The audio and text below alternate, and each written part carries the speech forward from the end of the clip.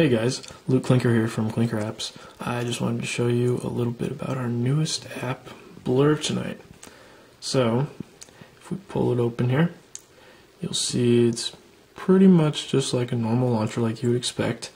It is built off of Google's Launcher 3, which is what they use for their Google Now integration, or just about, except obviously ours doesn't have the Google Now page. What we have done though is we've actually created our own API for other devs to go in and create pages for our launcher. So we don't have Google Now, but in my opinion we've got something way better. Obviously this here is the Talon page. It can do anything and everything that the regular app can do. So obviously you can scroll through your timeline, you can open tweets, you can load new tweets, all that jazz. And then our next page here, this would be our Blur info page, which is kind of our version of the Google Now page. Any dev can also go in here. We created an API that they can go in and make their own cards for this. So we think that's pretty cool.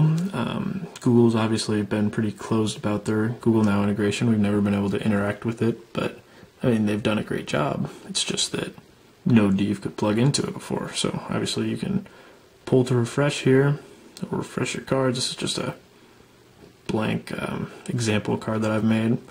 Just a little open source project I did so that other devs could learn from it.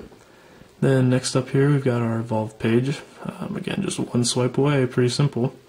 And a calculator page after that. So again, just a simple example page to kind of showcase what's possible here. And yeah, it's all just one swipe away. Then if we come down here, you might have noticed already, but we do have an unread portion to this app.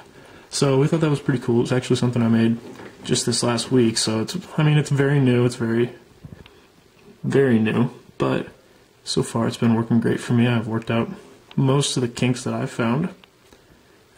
Next up, I'm going to show you the settings. So we can go in here. Here's our page picker. So all of these pages are what are going to show up on your launcher.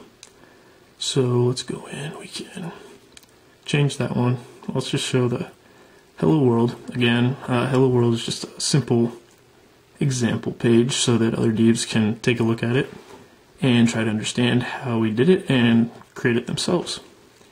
Here's our card picker then. This is for that info page that I showed you earlier. All these cards are the ones that show up on that page. You can swipe them away, add new ones, just like that.